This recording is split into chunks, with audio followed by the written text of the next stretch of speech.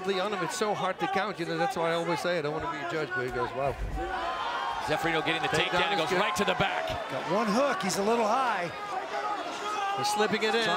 He's slipping it in. Secure the neck. We can just see it here underneath, and it looks like it's there. Is it? Wow, beautiful. Goes to 16 submissions for Zeferino. Wow. 16. Once he took the back, Zeferino made it stick, and the stoppage master continues, guys. He's got a heel hook. He's not going to be able to submit him from here, Todd, but he might do enough to regain top position. So both men right now fishing for something high-level jiu-jitsu right now as they are continually looking. And Foster says, you know what, forget the jiu-jitsu, I'm just going to go to some punching. All Foster wants to do is get off the bottom, regain top position, and work their way back to a neutral standing position. I think he's going to succeed at this. I don't know if he wants to play the heel hook game here with João. Good shots here by Foster. Another good shot by Foster. Again, Foster just needs to scramble. Oh, that's it. He went to the knee and locked it up, and unfortunately for Brian Foster, that is it. Brian went for this position, looking to get on top. He started to feel comfortable here and decided to stay too long, and as soon as João locked it up, my goodness, very dangerous position. João, excellent sportsmanship stopping. Brian Foster, very smart to tap out. And João, the dark horses we talked about, has advanced in the tournament unscathed, Todd Harris. Early in round number 1, and Brian Foster, he had the feeling all you have to do is have that hold put onto you one time.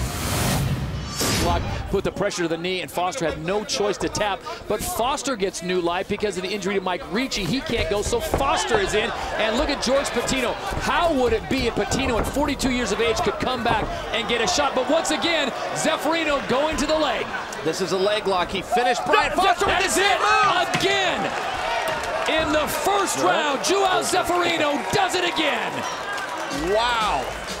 That is not easy to do. To submit George Patino is not something that I thought was likely to happen in that fight. That is the same technique that Zeferino used earlier in the evening. For people just tuning in, Todd, we started with a quarterfinal. Now we are live, beginning at the semifinals. Yep. These guys have already fought once tonight. This is a very, very scary technique by Zeferino.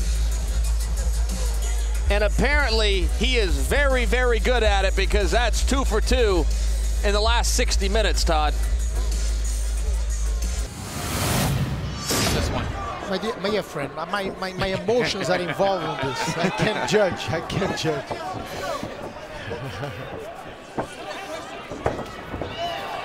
Final 4:25 of this one between High and Zeferino.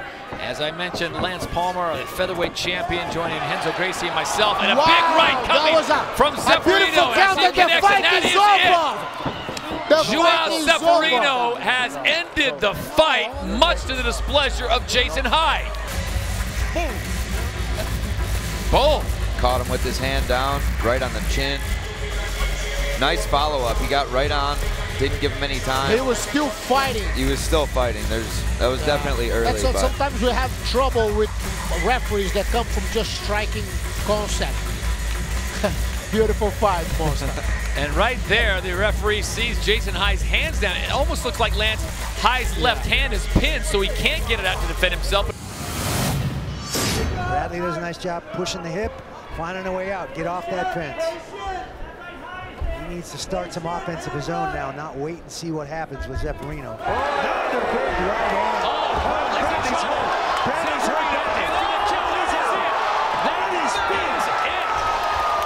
Bradley out in the standing position. I can't remember the last time I saw that. Well, there was Vanderlei Silva against Vitor Belfort. That's what I saw in person. Wow, everything connected. Very, very sharp. João Zeferino there. Footwork, the striking combinations, the distance, all working in Zeferino's favor. Man, was I wrong. I thought that with his 8 knockouts, I thought he was going to be the better striker. But Zeferino, man, all over. 21 miles an hour that fist came at Bradley's head. Pretty amazing. Great combinations. Yeah. Get ready. Listen.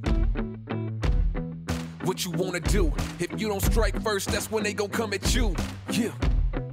And you know it's true. Don't let your life get worse. Being timid, that ain't cool. Nah, you gotta wake up.